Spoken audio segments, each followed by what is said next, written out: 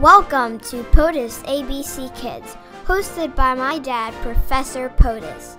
POTUS ABC Kids is a fun place to learn and play. And now, here's your host, Professor POTUS.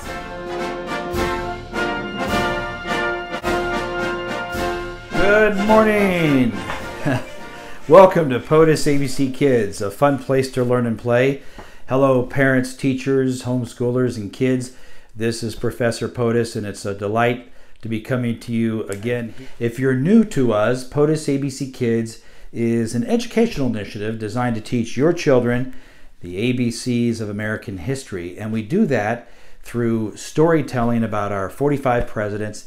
And when the kids learn about presidents, they learn about American history. Now, sadly, educational statistics have been showing that only about 18% of high school students are graduating and testing proficient in American history. That's alarming. Historian David McCullough points out that we're really on the verge of having a historically illiterate society here in America, probably for those, say, 35 years or younger. So POTUS ABC Kids hopes to sort of bridge that educational gap here, and we use media platforms such as Instagram, Facebook, and YouTube. If you would like to see some of our longer form videos, you can subscribe to us on YouTube at POTUS ABC Kids, or you can always hashtag Professor POTUS. So the Revolutionary War takes place from 1775 to about 1781. It takes a couple years for the Treaty of Paris to be ratified and brought back over here. That's 1783. And then we passed this new document called the Articles of Confederation to govern the new nation, the 13 colonies. Well, after a few years, it was abundantly clear that this document, the Articles of Confederation, were not working very well. There was no power to tax for revenue. All individual 13 colonies had their own money, their own currency. There was really no presidency or executive. It was just one branch of government, a Congress or a parliament. So James Madison and others came up with the idea of gathering representatives from all the 13 colonies on May of 1787 to either amend the Articles. But what Madison wanted to do was really come up with an entirely new document to scrap the Articles of Confederation and just start from scratch. And sometimes in life, that's what we have to do. Now, it was very hot there in Constitutional Hall, and I encourage you, if you ever come to Pennsylvania or Philadelphia, take a tour of Constitutional Hall, and you can stand there and see the very room that these delegates deliberated for hours and had fierce arguments and debates, just like they do today. But they finally came up in September with something they could live with. There was a great compromise in there, and the institution of slavery was something that existed. Many of our founders wanted to do away with slavery, but those delegates in the South did not. They wanted to preserve the institution of slavery, as abhorrent as it was. And so a compromise had to be reached in order to start our nation off with at least a governing document of the Constitution. Now, what's so brilliant about the Constitution is down a little further down after Articles 1, 2, and 3, which sets up the legislative, executive, judicial. Article 5 is this thing called the amendment process, and that was brilliant. And if it wasn't for Article 5, the fact that we could amend this Constitution, we would not have been able to get rid of the institution of slavery. And that happened with the 13th Amendment, which was passed shortly after Lincoln's death, and it totally abolished slavery. So it's interesting how the Bill of Rights is something that guarantees our freedoms. It's not really a permission slip by the government. So we're going to talk about that. So next week, or actually starting tomorrow, Monday, we're going to kick off with these 1 minute, 59-second videos that we'll do 2 or 3 a day to sort of take you through that process that happened in May through September in Philadelphia of how the Constitution got created. Now, when all the dust was settled, Benjamin Franklin walks out and a lady asks him, "Dr. Franklin, what kind of government did we have?" By the way, these meetings were secret. That's what they agreed on. The meetings were secret. They even closed the shutters, which made it even more hot because they wanted to have these meetings in total secrecy. But once the 37 signed, Franklin comes out, Dr. Franklin. He's 81 at the time. He's in a cane and he's kind of having to be helped by some of his assistants. And a lady says, "Dr. Franklin, what kind of government do you have?" And he says, "We have a republic, if you can keep it." And so the Constitution at that time wasn't the law of the land. It had to go before all 13 colonies, and the rules were 2/3 of the colonies had to give it a thumbs up in order for the Constitution to become the governing law of the land. So, hey kids, here's the math. So what's 2/3 of 13? 9, right? So 9. So 9 states had to ratify. Delaware was first to ratify the Constitution, and then New Hampshire, a year later in 1788, became the 9th state, and the Constitution becomes the law of the land.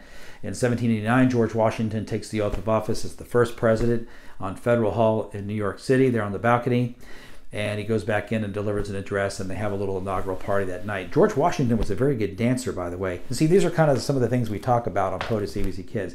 And then there was something that James Madison promised, because some of our founding fathers didn't like the Constitution. They thought it centralized government too much, and it would trample upon the 13 states. So all these things had to be worked out in a compromise. But James Madison promised that if you don't oppose the Constitution and you pass this document, when he gets to Congress as a member of the House of Representatives in Virginia, that he would introduce something called the Bill of Rights. The Bill of Rights basically started out as 19 points or 19 amendments. It was dwindled down to 12 and then eventually 10.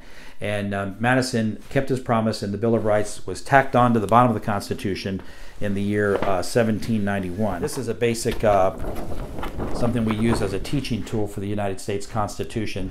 And you can see that the Constitution doesn't begin with the words "we the government," like in many nations. It begins the words with "we the people," and that was something that was insisted upon by James Wilson. Now, he was from Pennsylvania. He was probably one of the most brilliant legal minds at the time.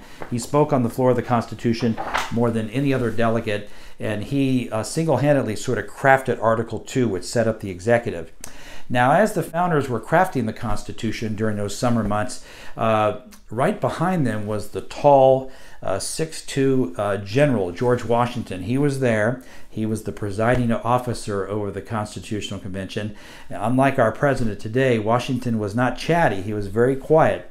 He zipped it. He didn't say hardly anything. In fact, he really spoke not at all. And then once the deliberations were over, he signed the Constitution along with 36 other men. Now, Washington's presence there gave the Constitutional Convention credibility. This was a new nation that was struggling, and but Washington's presence was important, and of course he would become the first president, because as they were crafting the Constitution, they were looking up at George Washington, kind of thinking that he's probably going to be our first leader. Now, after we talk about the Constitution the following week, I'm going to go down and talk about the Bill of Rights. And again, these are going to be 1-minute video clips. I'm going to take your kids, or you as parents, this is a good refresher course for parents, by the way, homeschoolers. I'm going to take everybody through the first 10 amendments, okay, 1 through 10, and we're going to do them in 1-minute video clips. And I like to keep it short and pithy. Remember, it was Shakespeare who said brevity is the soul of wit. The First Amendment, of course, is really the most important because it has 5 parts. Do you know what those 5 parts are? Well, we're going to review this because it's important to remember our history and to really know what is governing our nation at this time, especially during a pandemic and a health crisis or a war. It's important that we don't let go of the Constitution during these difficult times.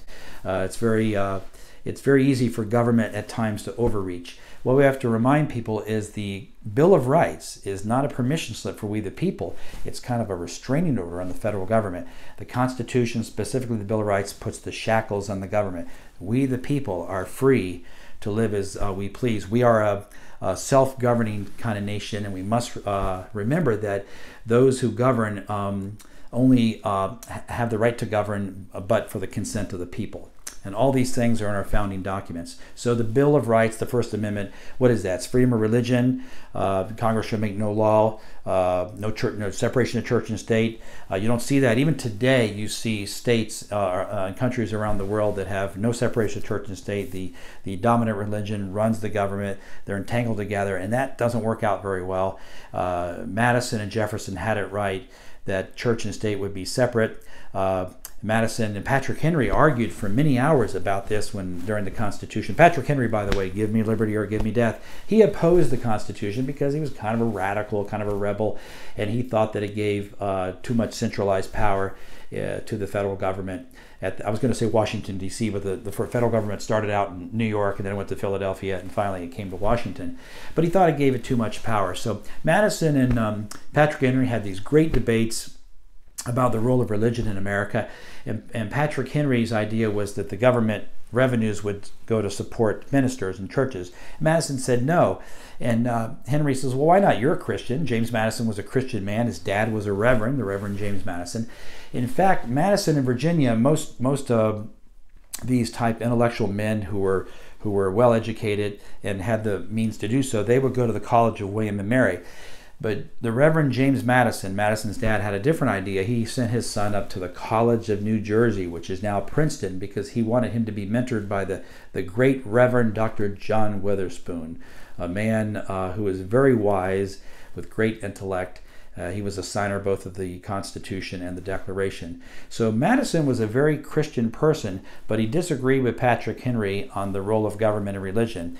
And Henry says, well, don't you want Christianity to thrive in America? And James Madison said, yes, but Christianity and religion will thrive better if it's left on its own. And I'm glad James Madison won the day. And Article 1 talks about religion. It says the government cannot prohibit the free exercise thereof. I would submit to you that even in a health crisis, the government has no constitutional authority to tell churches they cannot meet and congregate and worship, okay?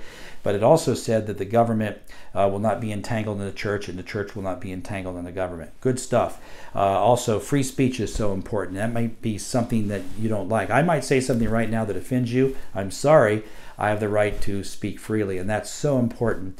And then the right of the press, the media, at that time it was just basically newspapers and pamphlets. And then, of course, the right to assemble and the right to protest against grievances against the government. So these are 5 fundamental parts to the First Amendment. The Second Amendment, of course, the right to keep and bear arms. The Fourth Amendment, the right to privacy. The Fifth, Sixth, and Seventh Amendments, right here in the courthouse. Those are the right to a fair trial. I'm going to put some duct tape on my mouth next week and sort of demonstrate that the Fifth Amendment doesn't require you as an American citizen to speak at all. You don't have to incriminate yourself. You have the right to remain silent, okay? And so that's the brilliance of the Fifth Amendment. That's not the case in a lot of nations around the world. And so the Sixth Amendment is the right to a trial, and of course the Seventh Amendment is the right to a trial by a jury of your peers, okay? And then, of course, the Eighth Amendment says the government can't issue cruel and unusual punishment. And then the Ninth Amendment basically says, if it's not in the Bill of Rights, it doesn't mean that it's not available. In other words, let freedom ring. And then the 10th Amendment says that anything that's not reserved to the federal government or prohibited to the states is left to the states. So that's basically the States' Rights Clause. So we're going to talk about all that next week. So I hope you'll join us on POTUS ABC Kids. Thanks for your time this morning. Have a great weekend and be safe out there. And join us next time on POTUS ABC Kids. Thank you for listening to POTUS ABC Kids with my dad, Professor POTUS. Please visit our really neat Facebook and Instagram page at POTUS ABC Kids. Until next time, listen to your teacher, be kind to your classmates, and God bless America.